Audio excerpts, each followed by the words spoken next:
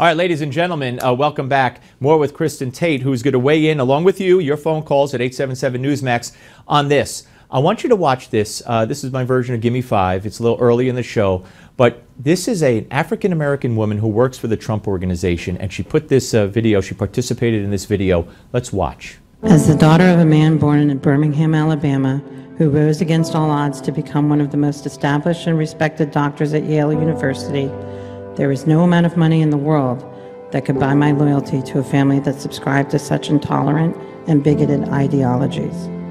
The Trump family that I know is, without question, one of the most generous, compassionate, and philanthropic families I've ever had the privilege of knowing and the honor to call friends.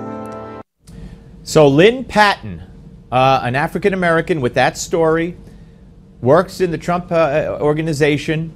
And wait till you hear. You got to hear more. This video was so poignant and so touching. I just had to bring you parts of it. Watch. They have been incredibly loyal to me and to the countless dedicated people they employ around the world, hiring more minority and female executives than any other company for which I've ever worked. To equate racism with my boss's call for a temporary moratorium on a flawed immigration system that radical Islamic terrorists continue to exploit, or the construction of an impassable wall to protect our borders from the influx of illegal drugs, is not only incendiary, it's wholly irresponsible and only serves to embolden the very hatred these draconian groups espouse. What common sense American wants another terrorist attack on our soil, or to perpetuate this country's rampant drug epidemic? But to compare my boss to Adolf Hitler, simply to spin your own political agenda or social media punchline, is a personal affront to the extermination of over 6 million Jews and trivializes one of the worst acts of human genocide this world has ever seen.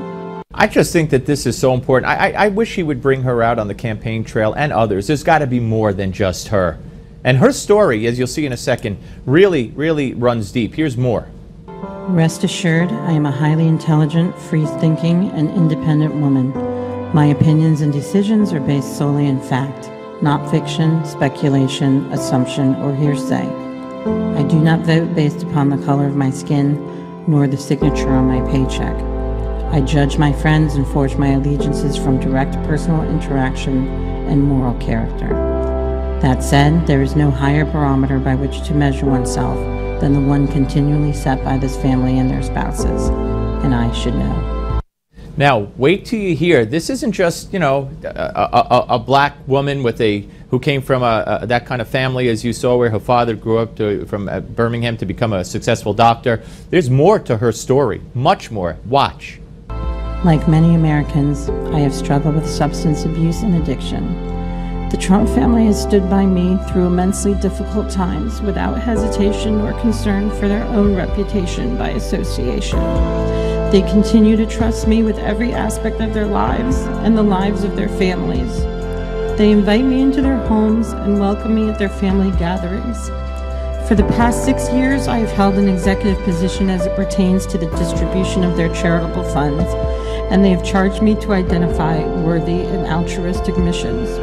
I could not be more humbled. This is the Trump family that I know.